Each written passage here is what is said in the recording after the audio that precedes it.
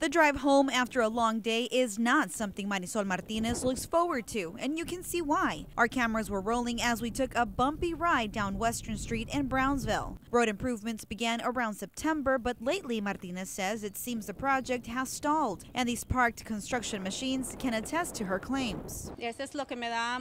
I'm scared for my grandchildren because now there's sinkholes on the ground and we can't tell how deep they can get. It hasn't even rained and it's sinking. Brownsville City engineer Carlos Lastra admits the project had setbacks due to bad weather, but he says the main holdup is because they have to push gas lines further into the ground and in some cases replace them for new ones. To avoid breaking them when putting in the new road, construction crews cannot work until the gas company finishes their part. You're in danger of hitting the line, and we don't want to do that. We don't want to, it'll be a disaster if that happens. But Martinez says the capital improvements on her street have taken a toll. Residents here have to travel several streets down to pick up mail since their mailboxes were relocated during the construction. They've had to spend a little more on gas since kids can't walk to the bus stop anymore, and she says her car is taking a beating.